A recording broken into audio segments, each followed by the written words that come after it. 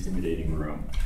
I just need to make sure. I may have lost my PowerPoint. Oh, that's it.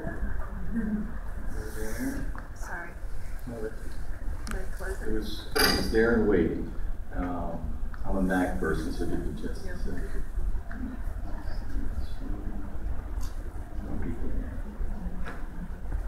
There we go. All right. I teach, I'm a professor at Eckerd College, and so I talk for a living. Tuesday asked me to keep this to 15 minutes, and so I'm going to do my darndest to be as succinct as I possibly can. What I want to do is tell you a little bit about this new organization that I founded and that I direct now here in St. Petersburg, the Edible Peace Patch Project, a literal tongue twister, always fun to say. Now, since 2009, we have installed and run educational schoolyard gardens. Right now, we've got 4 schoolyards, and these are the 4 that we're working in. Lakewood Elementary, Maximo, Sanderlin Ivy, World School, and Campbell Park Elementary. As Tuesday mentioned, these are all Title I schools. Title I means 60% or more, 62%. It depends on the district, they set the margin. But a majority of students are on free and reduced lunch at all of these schools. So I'm growing gardens, we're growing gardens. I'm an environmental historian. I came to St. Petersburg to teach history in the environmental studies program and environmental literature in the environmental studies program. I'm kind of a bookish scholar. I write books. In fact, my first book is coming out in July. Please do buy it. It's a history of 19th century mining, though. And so the question is, why am I growing gardens? Why is this happening? And I think it's important to understand why it's happening, to understand what the Peace Patch is all about. In part, it's happening, in large part, it's happening because I came to St. Petersburg in 2006 as a scholar, an environmental scholar, who's very interested in combining environmental issues, save the birds and the trees and the parks and keep the water clean and the air clean, and social issues. How do we prevent dropout rates? How do we deal and address some of the impacts of poverty and those types of things? I think as a scholar that they're the same issue, but I think we have for a long time thought of them as separate issues. So I came here with an ambition to do something in the kind of Gandhian tradition, which essentially means I didn't know what I was going to do, but I knew that I was going to do something, and it was going to combine these 2 issues. And so I came to St. Petersburg in 2006 and I started looking around, and as it turns out, there are social issues in St. Petersburg, social issues in Pinellas County, poverty. I don't have to tell anybody in this room about the issues that we face in Pinellas County. And we all know as well that these poverty issues overlap with race in some challenging ways for our community. And then the year that I arrived, this statistic was all over the place. 70% of the African American males who should have, 70% did not graduate from high school in 2006. And I would just suggest that this is one of those places in our community where poverty and race actually intersect most forcefully.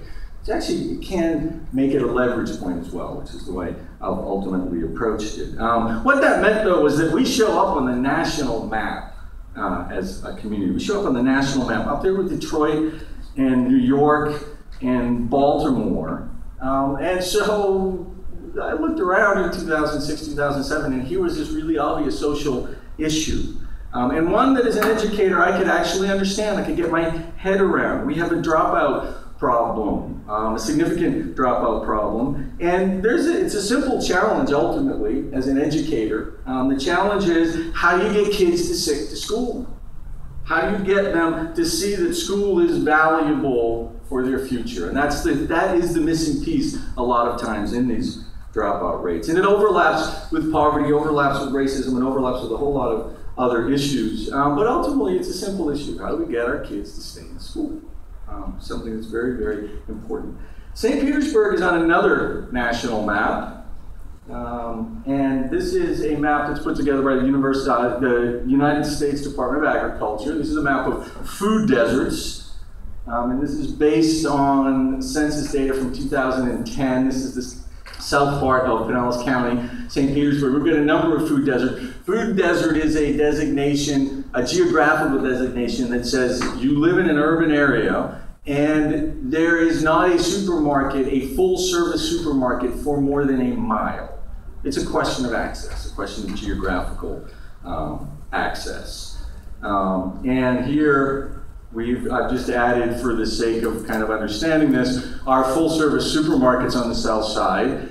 We have 3 Publix, one in downtown, 2 remarkably surviving almost 1,000 yards from each other on the corner of 34th and 54th. And we have Walmart, which has a full-service supermarket. And then we have the Sweet Bays. And if you've been paying attention to the news, you know that we no longer have the Sweet Bays. And so the geography of our food desert on the south side has actually expanded as a result of this. Larger food desert striking these regions. So we've got this dropout rate and we've got food deserts, and both of them, from my perspective as a social scientist, are the results of poverty. These are things we see when we deal with the economics of poverty itself. And so in 2009, after 3 years of living here in St. Petersburg and moving into the south side and participating a bit in the community, I created and began, at the urging of a number of my students at Eckerd College, the first Peace Patch Garden, and that's what's going on there up on the top there. January 2009, basically to address the dropout rate and to address the food desert issue. In food deserts, as you well know, there are huge nutritional issues. People are eating too much sugar, too much salt. We have obesity and diabetes kind of out of control at this point because the food that is available is no good. So students found out, I've kind of got an interesting background. My parents went back to the land in the 1970s, took me with them, and so I grew up on a sustainable farm in Massachusetts, something I hated. I loathed it. It was far too much work. I don't recommend it for anybody. But my students found out that I knew how to grow, and they said, please teach us. There's a whole new generation of young people who want to grow gardens, and they just appeared out of nowhere about 5 years ago.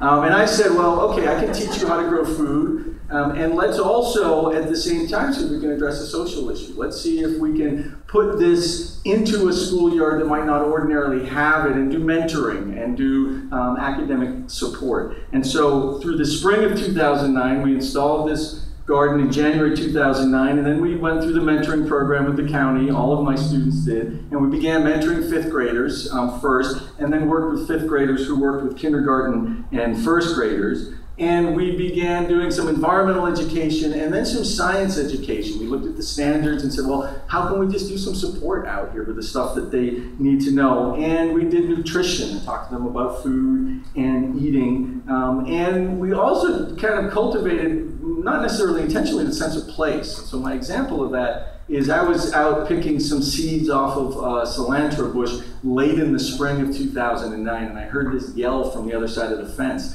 These 3rd graders, hey, what are you doing in my schoolyard? What are you doing in my garden? They saw it, they see it as theirs. Their sense of place in the schoolyard was developed fairly robustly. So it was an amazing spring semester, and at the end of it, we said, well, let's celebrate. Let's have a harvest festival. And this was a school where when we would have a PTA meeting, we were lucky if 1 or 2 families came out. And we called this harvest festival and we crossed our fingers, and more than 200 people showed up. Parents brought their kids brought their parents. Kids who raved about working in the schoolyard, growing this vegetable, and this is some of the bounty that we had. My students from Eckerd College prepared dishes based on the food that came out of the garden, and we served up a home-cooked meal to a cafeteria, first a garden full of people and then a cafeteria full of people. The chorus sang the garden song. It was a wonderful evening. And I kind of realized at that point that we were onto something that was clicking, that there was community coming out of this, the kids were learning, they were choosing the vegetables, eating the vegetables, etc. We also, this is kind of cool and symbolic, we are on Google Earth. So we exist. It's cool because those satellites are taking pictures all the time, and so something I did in the landscape appears for anyone to see. But it's symbolic because it actually does, by being on Google Earth and kind of having this presence, symbolizes this permanence that we've tried to build around what we're doing. We've built a 12-week program now where we put volunteers into the schoolyard with the same class and the same kids all semester long, just doing academic support. We are connecting mentoring and learning rooted in education. We're trying to do something not just pretty and helpful. I grew up on the farm, I didn't like it, but learning those things are important lessons, but also connected to the educational needs of the school itself. So principals go, this is good, this is okay. We are actually seeing results already. We've seen the science scores go up at 2 schools. We're seeing kids stay in school who statistically, we would say we don't expect them to. They're in their sophomore years now, the kids who went through our original program.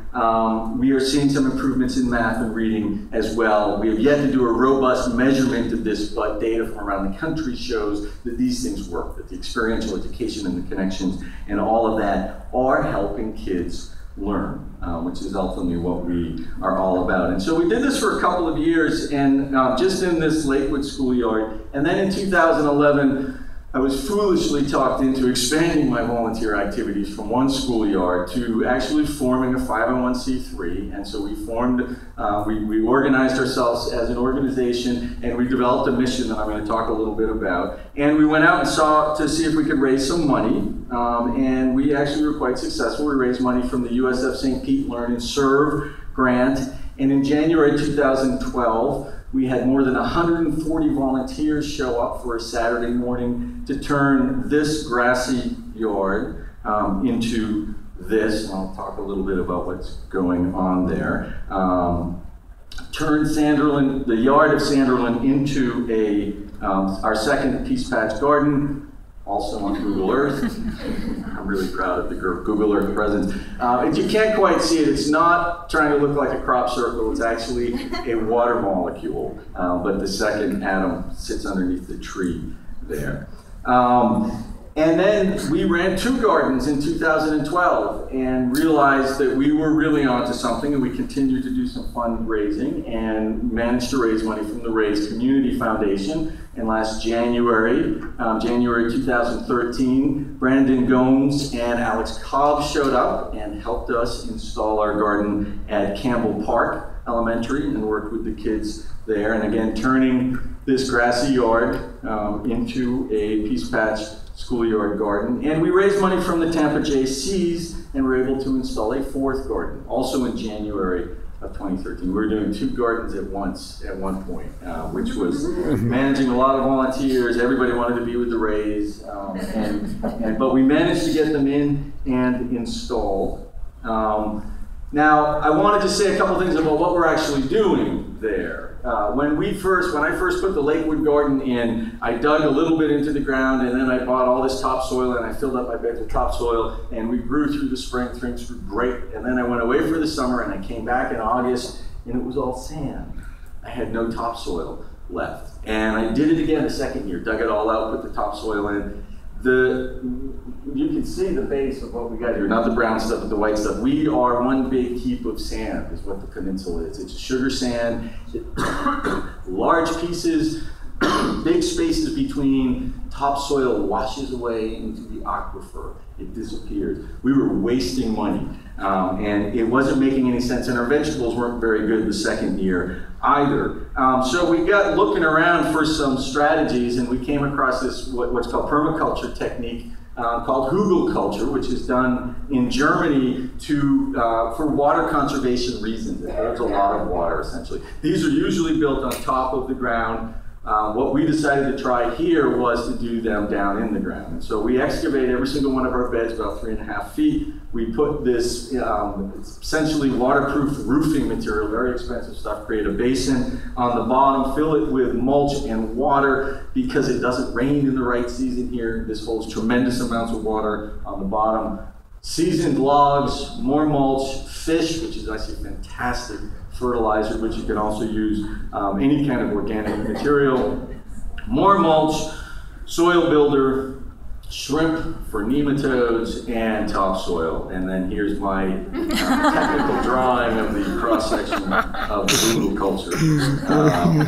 It will actually shrink about 2 feet through the first season as everything starts to break down. But essentially, good soil is living stuff. It's filled with bacteria and microorganisms, and that's what makes for healthy soil. So we put all the ingredients together, and then we grow it underneath. And our crops are looking better this year than they ever have. I've got corn this high, and I haven't seen corn more than a foot high since I started growing in St. Petersburg. And they're producing a lot of vegetables, et cetera. So our gardens are rich, and this technique seems to be working. It's Hügel culture literally means hill culture, so in German. So this technically should be called Loch culture, but I was talked out of changing the name because Hügel culture is what the permaculture people understand. But this is our technique, Loch culture.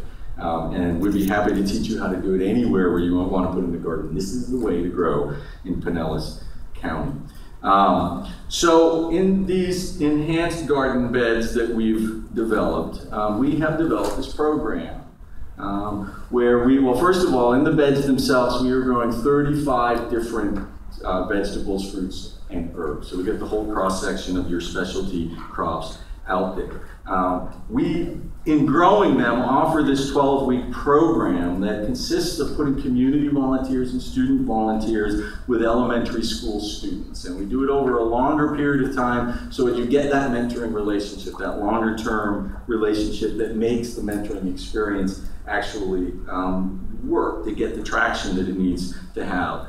We are offering academic support in these mentoring relationships in the sciences, in mathematics, and language arts. We are teaching nutrition. We have a wellness program where we're harvesting and teaching the kids how to prepare the food. And we're teaching leadership skills and soft sort of educational skills as well. So college students, community volunteers, Title I elementary students, all organize around community gardening. And we're doing the gardening in order to cultivate this community. We're doing the gardening to teach lessons about sustainability and to build social capital. Our overarching goal is to develop social capital on the South Side through this food system intervention. And so this is a little bit about our larger plan, and then I will stop, and I'm just a couple minutes over. I'm doing okay. Almost done.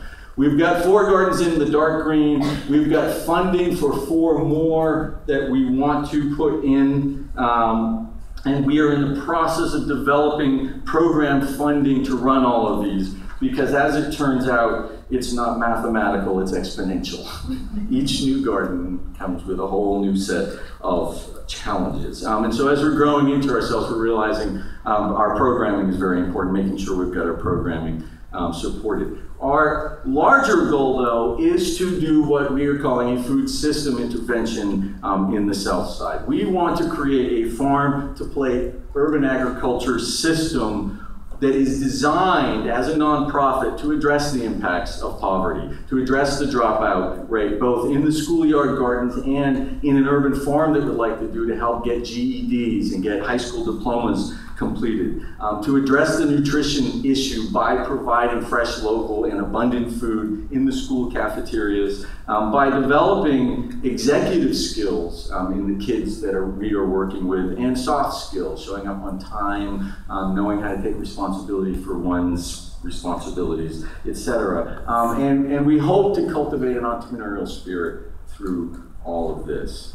We are looking to build a farm on the South Side, and these are just a couple of locations that have enough open space at this point. Southside Junior High School, there's about 4.5, 5 acres back there that could be a farm. Right now, the 4th Street Bridge is being reconstructed, so there's construction equipment all over this site. This would be a nice site as well, about 4 acres there. Our dream location, though, and it is yet to be developed, so I keep my fingers crossed, is down here in Lake Magori, 15 acres of open space. This is an open space opportunity that it would be a shame for St. Petersburg to pass up. It's not going to happen. Again, 15 acres, and of course I would love to turn it into a farm and to preserve it as a farm and put in a 15-acre farm. The overall vision for the Edible Peach Patch Project is to use these schoolyard gardens to teach about the nutrition, to create a demand for the local food that we will grow on the farm, prepare in a culinary institute, and sell back to the schools as well as other institutions as a sort of local food source. That's a revenue source to help cover some of our operating funds. And then the whole thing is designed for education. It's ultimately designed to address dropout rates, community capital, community skill building, and ultimately, we hope, economic development in what I believe is emerging, a green economy that's out there. These are green economy skills. So over the next decade, we'd like to create a farm-to-plate system whose components connect Southside kids to education and to self-development, because we want to put St. Petersburg on a new national map, a map that celebrates our ability to creatively solve our social and environmental challenges instead of continuing to bemoan the things we haven't achieved. Thank you very much.